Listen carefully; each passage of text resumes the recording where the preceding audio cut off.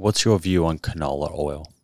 So my view is it's not a harmful oil. The carnivore crowd and the seed oil people try to make it sound like this is some horrific thing you are ingesting. And if you just watch the videos on how they process it, and they go on and on and on, it's actually been tested. We have tons and tons of studies on this. And like I said earlier, there was a 31.9 year study with 39.1 years of follow-up in circulation. I'll be happy to send you that. It actually was cardioprotective. Obviously, it depends on like what you're substituting out, but going from butter, for example, and especially margarine, but even if you didn't, people who ate canola oil by itself, regardless of anything else, was cardioprotective.